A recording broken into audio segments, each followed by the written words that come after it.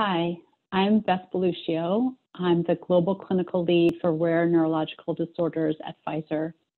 And I'm really happy that PPMD asked us to share some of our information around Pfizer's investigational gene therapy for Duchenne muscular dystrophy. Of course, what I'm going to be saying today includes information about things that will happen in the future, and there's always some uncertainty about that. Things can change. What I'd like to talk to you today about is a brief update on our ongoing phase 1b study, then a few new pieces of information around our phase 3 study, some of the information about sites and about our dose, and then I wanted to spend a fair amount of time talking about seroconversion and neutralizing antibodies. So first, briefly, just to talk about our phase 1b study. As you probably know, this is an ongoing study. It's listed on clinicaltrials.gov, and the sites are continuing to enroll additional study participants. So far, we've dosed 13 boys, 3 at the low dose and 10 at the high dose. And last year at the PPMD conference, Michael Binks provided some early information on this study. And then just earlier this year in May, he presented at a scientific conference the more recent update of our preliminary results. And that presentation is available on Pfizer.com, so I'm not going to go into a lot of those details right now. Just wanted to give you kind of a high-level summary, and that is that with regard to safety, we have had a total of 3 serious adverse events so far. 2 of those Michael Binks reported last year at the PPMD conference, and so we've just had 1 since then.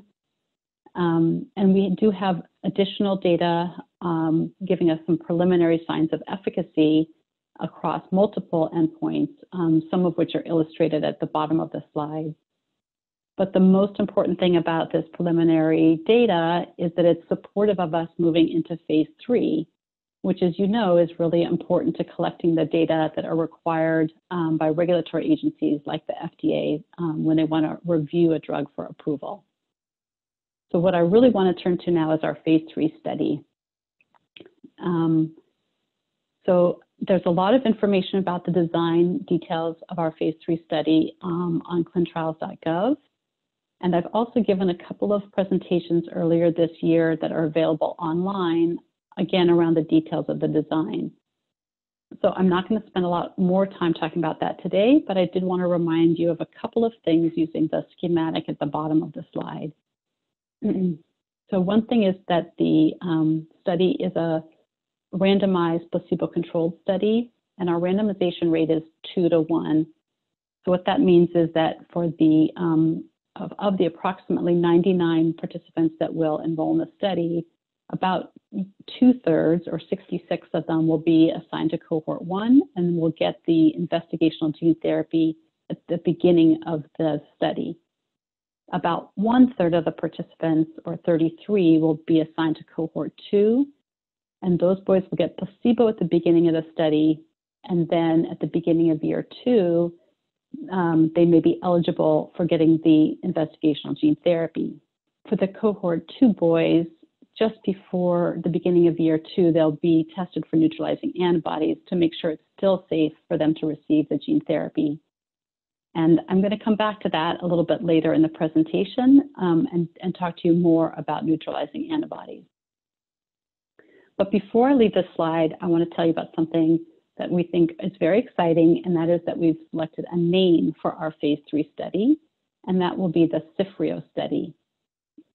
So CIFFREO is a comet. It was discovered not too long ago by a woman scientist whose last name is CIFFREO. And this fits in with the general space theme that we've selected for all of the studies that will be part of our gene therapy program for Duchenne. So the reason we've chosen a space theme is that we were thinking about the time a long time ago when astronauts first went into space. And it was a really exciting time, but there was really a lot that was not known yet. And so those astronauts had to be explorers, and they contribute a lot to our understanding of the science of space. And we think that gene therapy is kind of like that now. It's super exciting, but there's still a lot to learn. And we think that the boys and their families who participate in clinical studies are sort of like those astronauts, being explorers and contributing a lot to our understanding of science. So going forward, we'll be talking about our phase 3 as the CIFRIO study. And I wanted to tell you a couple more things about it. The first is around the sites that we'll have for the study. So a lot of people, when they first hear about the study, the first thing they want to know is about our sites. We will have many, many sites within the US. And as soon as a site opens for enrollment and is ready to start having contact from families, we will list it on clinicaltrials.gov. We can't list sites in advance until they're really ready. But I wanted to show you this map of the United States just to reassure you that in every region of the United States as shown here in the map, we have at least one site and usually many more than that. And we've done this so that families won't have to travel far to be able to participate in the study. Of course, we also will have some sites outside of the US, and we'll also post those on clinicaltrials.gov just as soon as they're open and ready for enrollment. So the next thing I want to tell you about our CIFRIO study is about the dose. There's a lot of information on this slide, but the most important thing is actually at the very bottom in the blue box, which is that we will be taking the high dose from the phase 1 study into the phase 3 study. It's the exact same dose, but you'll see that the numbers changed. So in the phase 1 study, we call the high dose 3E to the 14th vector genomes per kilogram. And in the phase 3 CIFRIO study, we will call it 2E to the 14th vector genome per kilogram. And that's really because the way we measure the drug has changed. So if you look at the picture of the vial with drug in it on the right, it shows the two different methods that we use to measure drug. The method that we had been using in the phase 1 study is called the ITR method. And when we use that method, it gives us the number 3e to the 14th. But regulatory agencies have asked us to use a new method, which is on the right. And using that method, the number is 2e to the 14th. And this can be a little confusing, but one way to think about it is if you want to weigh yourself and you use a scale that uses pounds, you'll come up with one number. And if you use a scale that uses kilograms, you'll come up with a different number, but you still weigh the same. It's just that you've used a different measure a different way to measure yourself. So now what I'd like to do is turn to a discussion around neutralizing antibodies. This is a really important topic, and I think a lot of people have questions about it. As you know, most of the studies for gene therapy have an inclusion-exclusion criterion for neutralizing antibodies. So if you're positive, you're not able to get into the study. I just wanted to talk about that a little bit. Antibodies, as you probably know, in these days are part of the natural immune defense that we have. Our immune system uses antibodies kind of as a way to remember germs, including viruses that come into our body, so that the next time you run into that virus, the immune system can respond and keep you safe. So if you look at the picture on the left, it's illustrating what happens when you first run into a virus. At that time, your body doesn't yet have antibodies, and so the virus can be in your body without an immune response, but within a few weeks, then your body starts to make the antibodies. So then if you look at the right-hand panel, it shows what happens if you get exposed to the virus again, let's say through gene therapy. Then those antibodies are already in your system and they're really ready to attack that virus. And this leads to a couple of things. One is it causes a very big immune response. And in the case of gene therapy, that immune response can be so big, it can be potentially dangerous. And the other thing those antibodies do is they sort of coat the virus and get rid of it so that it can't get into the cells, like it can't get into the muscle cells. And so the gene therapy in that case would not have its intended effect. So that's why we always measure boys before they enter the study to see if they have neutralizing antibodies, because if they did, it wouldn't be safe and the treatment probably would not be effective. And it's also why we want to measure those neutralizing antibodies again before a boy who was assigned to cohort 2 is ready to get the gene therapy in the beginning of the second year.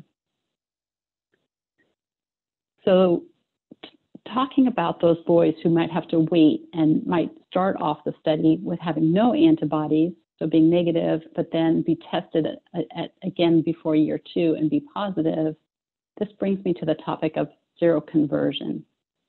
Seroconversion is a fancy word, but it just means that. It means at one point you were negative on your neutralizing antibody test, and later you were positive. So you're converting from negative to positive.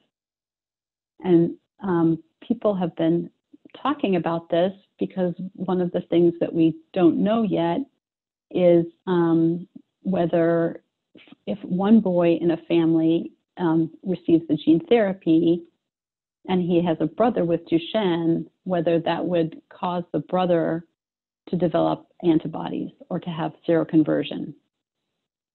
So the way this might happen is shown in the little picture where the boy in the yellow shirt is receiving his gene therapy. And it's natural when we first get a virus, whether it's from the environment or through gene therapy, that those viruses come out in our bodily fluids for a little while, like in our saliva. So if that were to happen, and then that boy has a brother living in the house, and the brother comes into contact with that saliva, it's theoretically possible that the virus then gets into the brother's body, and then the body makes antibodies. We don't think that would make the brother sick in any way, but if the brother has Duchenne and would like to get gene therapy in the future, then those antibodies might make it hard for him to get that gene therapy. So people have been thinking about this and asking questions about it, but the thing is, we don't really know yet if this happens because no one's actually tested for it. So now I want to tell you a couple of things we're going to do at Pfizer to get more information, so we'll have more facts about this. So the first thing that we're going to be doing is in both our phase 1b study and our phase 3 CIFRIO study, we're going to be testing for what's called viral shedding, and that just means the virus coming out in those bodily fluids. So we're going to be sampling things like saliva and urine at regular times after therapy, and then we'll be able to say when is there virus in those fluids and when is it completely gone. The second thing we're going to do is something called a household contact sub-study. We think this is the first time this has ever been done. And what this will do is the sub-study will be of family members who have a boy who's enrolled in the phase 3 CIFRIO study. And we're going to ask those family members if they would be willing to have their blood drawn 3 times at their home, once before the boy in the CIFRIO study is treated with gene therapy and twice afterwards. And then what we'll do is from that blood, we'll test the antibodies. And once we have the data from all the people who were willing to take part in that sub-study, we'll be able to tell the community whether any of those people did develop antibodies in the home of somebody who was treated with gene therapy, about what chance there is that would happen, and also about what time frame it happens relative to the time that the boy gets his gene therapy. So we're really hoping that people in the community and the family members will be willing to sort of contribute to science in this way. We think it's going to help the whole community and maybe even beyond the Duchenne community. So of course, it will take us a little bit of time to collect this data and be able to share it with the community. So in the meantime, while there's still some questions about it, we're going to also do a couple more things.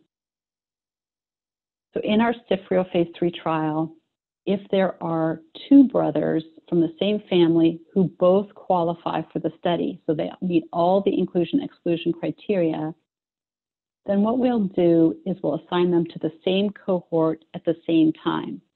So at random, they'll either both be assigned to cohort 1 or to cohort 2.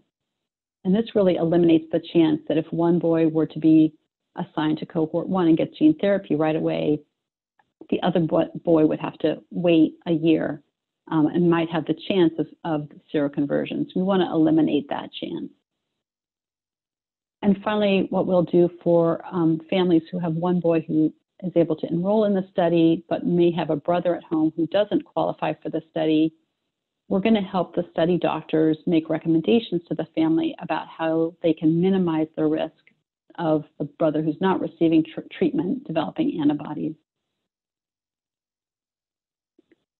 So that's what I wanted to tell you about today. It was a lot, but I covered our recent data from our phase 1b study that allows us to go into phase 3. The fact that our phase 3 study, which is now called the CIFRIO study, will have sites in every region of the US, and that our dose will be called 2e to the 14th due to a change in the way we measure the drug. And lastly, I told you a little bit about seroconversion and neutralizing antibodies and the things we're doing to learn more so that we can give facts to the community, measuring viral shedding from the boys who are receiving the gene therapy, measuring antibodies in the family members who are willing to contribute to our sub-study, and also making sure that siblings who qualify for the phase 3 CIFRIO study are randomized to the same cohort. So just wanted to end by thanking PPMD and all the advocacy organizations who work so hard for this community, and of course to the patients and the families who are always working hard and making sure that new therapies are coming available. And I'm looking forward to a great PPMD conference.